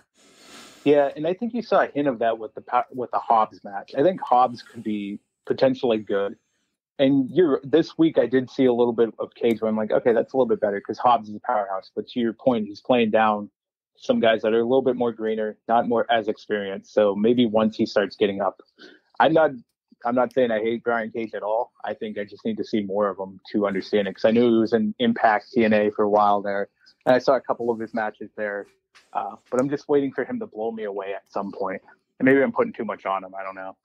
Or I have high standards. That could be too. High standards. He was in the TNA Impact era when it was on not even Access. It was on your local PBS station. Yeah, yeah. Nobody but Ontario, Canada got it. Yeah, that's fact. So, otherwise, like I said, I watched Rampage this morning, literally before. Well, no, I didn't watch it. So I watched it late last night after football. It was all right. I love what they're doing with Malachi Black. I really do. I love that Malachi kept his beaten up eye through this whole thing. I think that was since he lost an eye in WWE. He's just keeping that now. But I love that. I like what they're doing with Malachi. I want to see where he goes further. Is he going to be a big time player? I'm hoping he is. I think that he should be. And obviously, him working with Cody and the Nightmare family is going to be that step in that right direction. But I want to see more out of them. I want to see longer matches because I used to enjoy Malachi, Aleister Black matches in NXT to the live long day. I mean, they were just fantastic to me. So I want to see more out of them. I can't wait to see more. Yeah, his main roster stuff was not good. No, not at no all. disrespect to him. It's just they didn't know what to do with him. Yeah, they booked him into a corner like they do a lot of people. So that it doesn't help anybody. But can I go back real quick? Yeah, to AEW you Dynamite? can go back to wherever you want to. What I just want to know what the Gun Club turning on Paul White. I don't know what purpose this serves in the long run. Are they going to feud? What's going to happen here? Because I just felt like that was an add-on. It was just something that didn't need to happen at this point in time. So I don't know if they're going to say Gun Club's running out to help QT tonight or what, but that just seemed odd to me. My thoughts are, why didn't they make the save this week? Okay, Wednesday night. Yeah. And then, everybody gets involved in QT and big shows, and I still can't call him Paul White. He's been Big Show for 30 years. Yeah. But for Paul White, everybody gets in the ring from QT's side, and then the Gun Club comes out, and then you turn on him during the pay-per-view, which sets up more of a feud for him, or, hey, I want to fight Billy Gunn, or, something like that. QT wasn't around. Like, they didn't do anything until he got his ass beat. I thought he wasn't going to be wrestling a lot. I thought it was like a twice a year type of thing. If you're going to get him against Billy Gunn, I sure as shit don't want to see that on another pay-per-view. I'm not excited for the QT Paul White match, in fact. I'm not either. That might be the bathroom break of the night, but yeah, it didn't make sense logically. And to your point, if they would have did it at the pay-per-view, maybe it might have made more sense, or it would have sparked interest. I just think this was weird timing to have this turn happen, and it to be even considered a turn, because I don't think they had been doing much with each other to begin with, unless there's things happening on AEW Dark, which I haven't watched in a while. But yeah, I just thought that was odd timing on that one. So I have no idea why that was happening. All right, let's do our predictions for the pay-per-view, then I will let you run, because remember, I was like, I won't keep you that long, but this has been great. Jenks, you can join me anytime you want to, because this has been an enthralling episode. I've enjoyed it. All right, I have it pulled up on the old wiki here, and there's a 10-man tag match. It's the Best Friends and Luchasaurus team against the Hardy Family Office, which is the worst name of a faction ever. Yeah. I hope that's the buy-in show, because they were going to have the women's battle royal is the buy-in show, but the Malachi Black and who is he going to fight? Pac match is not happening now. There's travel issues. Pac went back to the United Kingdom, and he can't get back home. I was looking forward to that. I was too. Andrade. Yeah, that's what I meant. Yeah. I was looking forward to that match, and then I saw the travel issues. I'm like, what? What the hell? Why do they let him go home? And I know that's mean for me to say, but why do they let him go home so much? Because he's gone for months then. Yeah, because when the last time he ran into this, he was gone for almost a year at that point. Buy a fucking house in the United States if you know you're going to tape for like 3 weeks. Jesus. Exactly.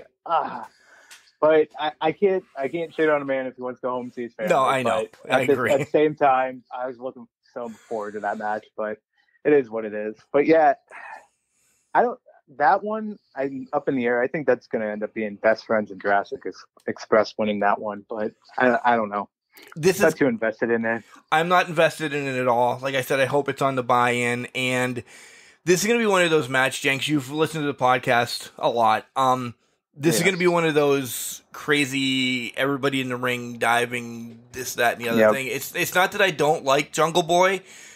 He just can't do it every match. And with Private Party and the hybrid, this match is not going to be a 44-year-old man. I'll leave it at that. Yeah. Yep. Fair enough. And then we have the 21-woman Casino Battle Royal, which I really love their spin on kind of like a Royal Rumble. Everybody's not announced yet, so I won't even say, but do you have somebody who you think is going to make a big surprise tonight? And then I want you to kind of give us, it doesn't have to be a winner, but somebody that you have on your thoughts of winning this and being the number one contender for Britt then. Yeah, big surprise. I don't know if I have a big surprise. I don't want to say, 90 days is up for Lana, but I think she's showing up in TNT title, spoilers. But I think big surprise-wise, I could see Chelsea Green stepping in because they have that contract. That was going to be mine. I think it's Chelsea Green is going to be the big surprise entrant coming into that. The person to win it, I feel like it's going to be Thunder Rosa. I think they're going to set up another Britt versus Thunder Rosa. Spoilers on my next pick, or on the women's title pick. But I think they're just going to come back to Thunder Rosa versus Britt at some point. So I'm thinking it's Thunder Rosa going to take this thing. But I have two big surprises, and one is actually the winner. Oh, one was going to be Chelsea. One was going to be Chelsea Green. It's not going to be Bayley, but as much as she wants to be in the match, she's going to argue that point though. Okay. One of my surprises would be Chelsea Green, but the other surprise is going to be somebody else that Britt has worked with a ton on the independent circuit. It's going to be Deonna Purrazzo. Deonna's going to win, setting up a title versus title match at some point. And then one of those big super shows where no title actually changes hands. Something happens, and then maybe you get your Thunder Rosa match again, essentially down the line. I agree that the Thunder and Britt's going to happen. So that spoils the Britt Baker, Chris Statlander match. So we really don't have to talk about it. But, Britt's winning that, and then you're going to get something in that form, I think. I'm very disappointed I didn't even think of Deonna. I thought, oh, man. Now I'm upset. It doesn't change my pick, but I'm kind of upset I didn't even think of that. So that's a good call out. I like that. Yeah, you have to have your thumb on the wrestling scene, Jenks. You have to know. I got to step up my game, So I show you're going to be back every once in a while. Yeah. Yeah, for sure. This will get you back into it. Yeah. Yeah, there we go. Moxley against Kojima. I'm picking Moxley. I've not seen a lot of Kojima stuff. I've heard a lot of great things about him, but I can't see Moxley being beat by Kojima on a AEW pay-per-view. Something happened last night, and I posted it right before we started recording this. Moxley won the GCW title back. I did see that, yep. So I think we have two surprises. I think this is the night of surprises. I think there's going to be a lot of craziness. Are you thinking Cordona's going to show up? Yeah. For this? I could see that. I am. They did the Nick Gage thing. Yeah. Or he could come back because you're going to that Moxley Nick Gage feud is there. Built in all the time. So one of the two. But I think it's more going to be if Chelsea comes out for the 21-woman Battle Royal, Cardona's there as well. Because they're actually traveling together this weekend. That makes sense. I guess my thought on that would be, I don't know if Cardona gets involved in the Kojima match, and maybe I'm just being naive about it, but I think that an attack afterwards could be well warranted. Yeah. Right. I think it's I don't want to say quick match, maybe a 5-7 minute match between Moxley and Kojima. Just to essentially, and I hate to say it like this, get it out of the way. But I think with him, parading around, leaving to Wild thing, you have one of the two, Cardona or Gage, come out and beat the snot out of Moxley. Because Eddie's not going to be out there with him because he's going to be worrying about his match. Yeah, that's true. Yep. Yeah. Do we jump into Eddie's match? Because we can jump right into Eddie's match. If I'm looking at this on paper, I think it's going to be a fun match. I do too. But I don't see Eddie getting past Miro. I think Lana CJ is going to be in Miro's corner at some point in TNT, and I think it happens tonight because 90 days I think was Wednesday for her. So I think Miro just beats Eddie. It's not gonna be close, but I think it'll be a good, entertaining match. I agree. No disrespect to Eddie. I think he's at that level with the AEW fans that a title doesn't mean anything to him. He's somebody that he's going to have somebody's back. He's going to beat the snot out of everybody. Taking a loss to Miro doesn't hurt him because he's got so many other feuds in his freaking barrel right now that, yeah. Yeah, I think Eddie's too good, and he's one of those veteran guys that everybody loves. And title does him no good, to your point, but I think he's a veteran guy people love. So losing to Miro just helps Miro out in the long run. So we'll jump to the Paul White and Q2 Marshall match. I probably will not have a lot of stake in this match. Yeah, I'm not, as reference to my bathroom break match. I guess the Gun Club could get involved. I think White beats QT. I don't know if they put QT over on Paul White, but that's kind of where my thoughts are right now. We'll bounce to, we mentioned it, we're both taking Britt. So, right, yeah. Nothing. Yeah. Statlander's great. I do love her, but she's not ready yet. No, I love Statlander. I think Rebel and Hater is just going to be too much. They're going to be a distraction. That's how it's going to end, and Britt's going to win this match. All right. I don't know if this is going to be the main event, but it's not the main event for me, so we're going to go right to it. Omega and Christian Cage, because the other three matches actually have something big going on in them. So, Omega and Christian Cage, I'm going right off the bat. No disrespect, Christian, but Omega is going to keep this because you have one title already. We're not going to have dual champions again. And I will be pissed if it's not Hangman Page that takes the goddamn title off of Omega. I completely agree because I feel like they built it for Hangman Page to do it. And there's just, Cage already got his win. He got the Impact World title off of Omega. Callis and the Elite's going to get involved somehow. And yeah, Christian Cage has no chance, but it should be entertaining nonetheless. I don't think you see Hangman because, spoiler, his wife is having a baby or, is very ready due. That's why he's not on the card for this at all. He asked for the time off because her pregnancy due date is around this time. So that makes perfect sense. Yeah. And it'll happen eventually, possibly in November. Possibly. So. All right, let's go to the tag team match. It's inside the cage. It's the Young Bucks against the Lucha Brothers for the championship. I essentially gave away what I thought was going to happen. But what do you think? I think it's the Young Bucks, and I think the Elite finds a way into that cage. I going back to what you said earlier, there's another team on the horizon for the Young Bucks. Now that you said that I didn't know who it was until you said it, Mark. So I think the Young Bucks escape the cage with the title. It's going to be a lot of flippy, and a lot of dangerous moves going to happen, though. I will predict that.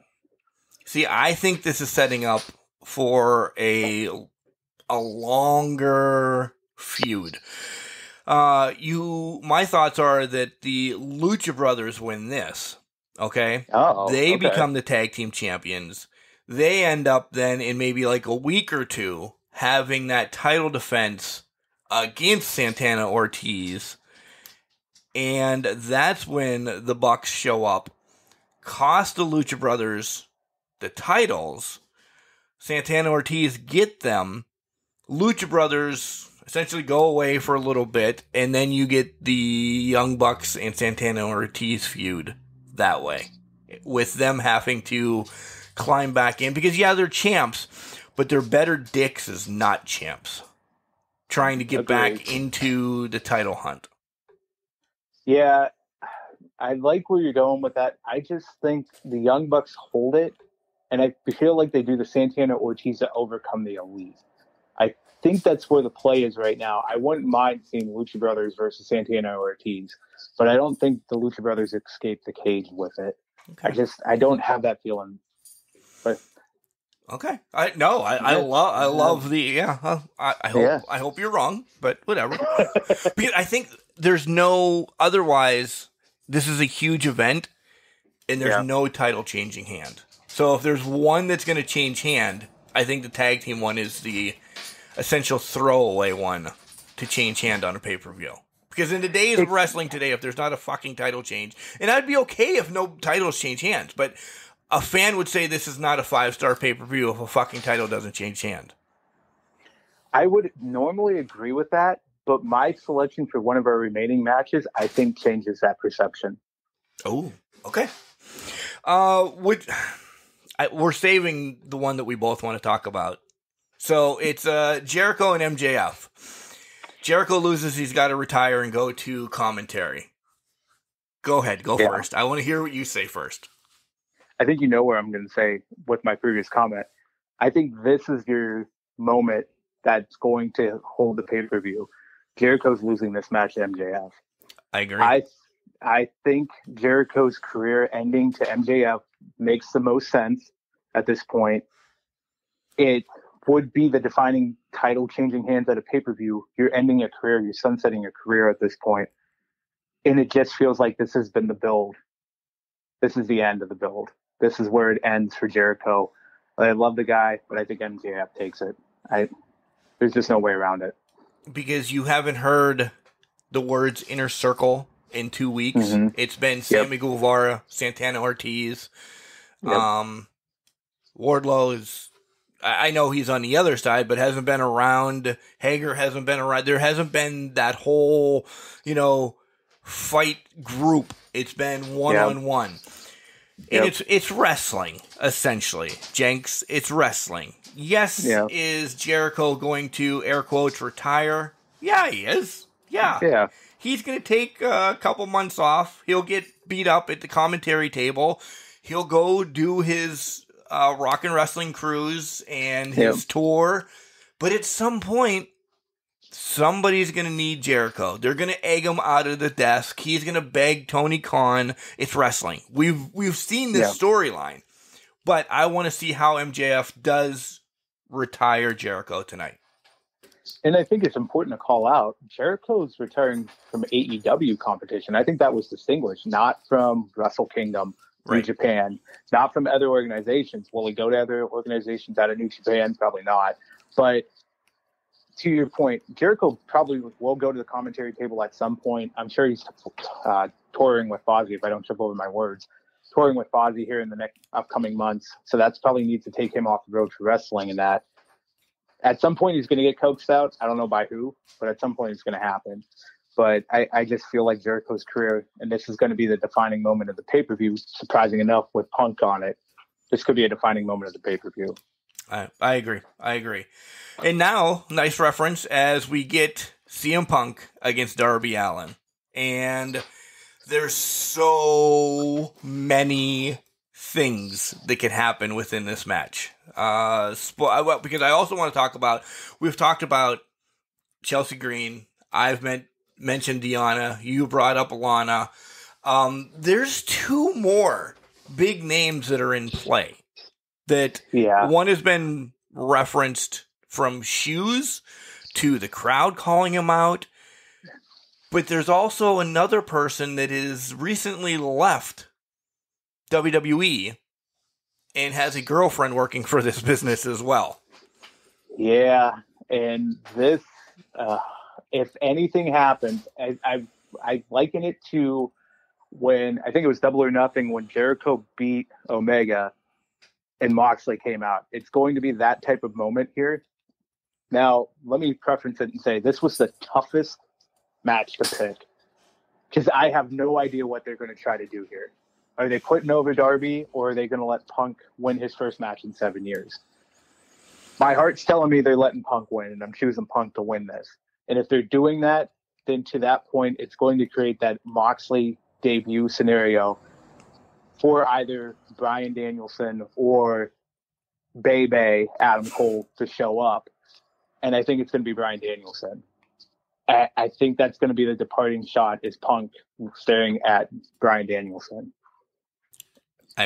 I can't even add words to that. because I think they save Adam Cole for a little bit longer. Because, come on, he's not re-signing to WWE, period. I will hang my life on that. He's not. He wants to Twitch. He wants to do all this stuff. Yep. Legit, his best friends, and I'm not saying Orange Cassidy, Chuck Taylor. Oh, by the way, I bet you Trent comes back tonight too. Just an FYI. Okay. But at least Trent's mom. At least, hopefully. Mom. Yeah, Sue. Sue. His life is in AEW. And I know, people work at different businesses or anything, but Jenks, wouldn't you love to work in the same place that your best friends do and your future wife and make trillions? I don't know how you say no to that. I don't know how you can bet against that. And I don't even know if, and let's be honest, he's been working on a handshake agreement for the past month and a half. Right. Because allegedly they had forgot to renew his contract at one point. Same thing as Aleister Black. Same thing as Aleister. What is happening? That just shows a whole level of disrespect in my mind that you can't even remember to sign or work on a contract negotiation for these people. So it's going to happen eventually. Maybe they hold off. I think they do hold off to possibly an episode of Dynamite or Rampage or even the next pay-per-view, which I think is Full Gear in November. But yeah, Bebe's not coming out. I think this is Bryan Danielson. Yeah, it has to be. As much as it's been leaked and everything, it has to be. Yeah, I think he walks out and the roof's going to go off of Chicago if it's not already into the atmosphere when Punk walks out to wrestle and wins that match. So I know. All right, Jenks, this has been an amazing show. Definitely longer than I thought, but it needed to be. It needed to be because we had to tell our story first. We had to spend a lot of time giving love to Daffney. And then there was some hot takes, but nothing a ton. But our predictions were 100% right. Yeah, 100% right.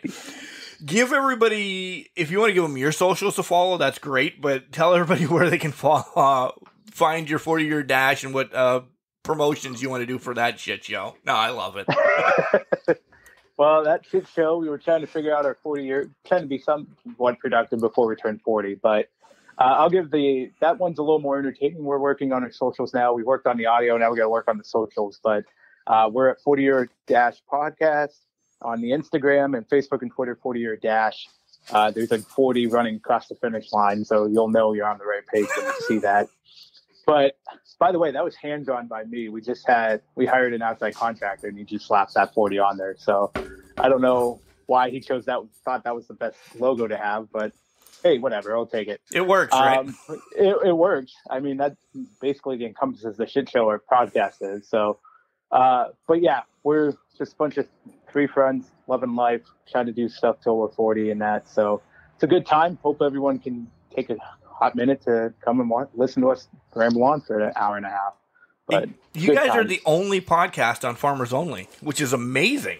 When you get that kind of deals and, just the sponsorship alone, we just love the cow herding community on Farmers Only. And, that's the way it goes. I don't know Dan always referenced using up our budget somewhere on these guests that we bring on.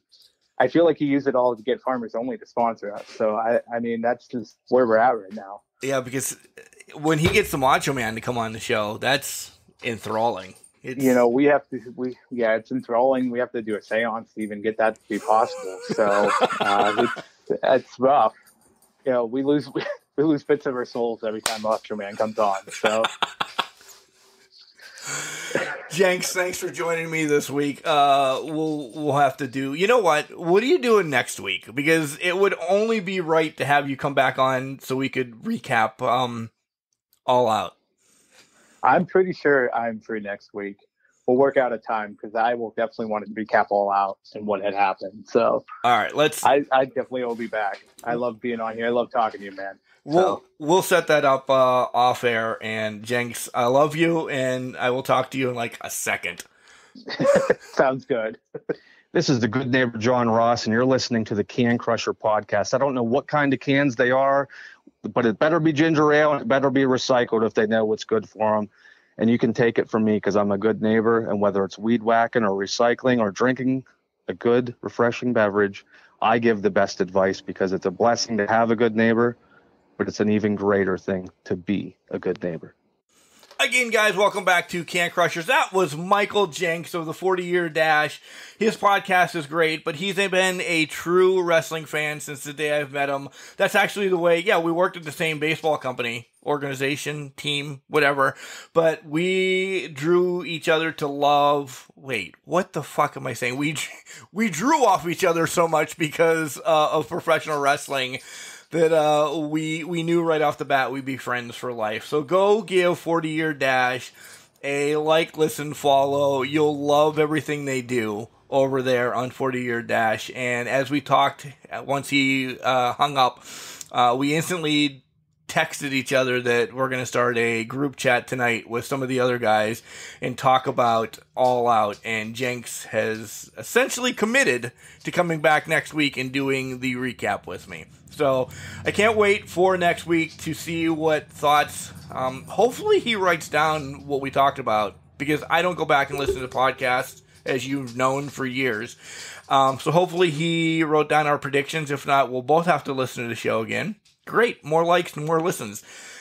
But until then, guys, thank you. Instagram, Twitter, and on Facebook, it's all at CanCrusher69. Send us an email, cancrusher69@gmail.com. We'll do that. I'd like to have a group of these guys that I've had on the show recently to do a Ask Can Crushers.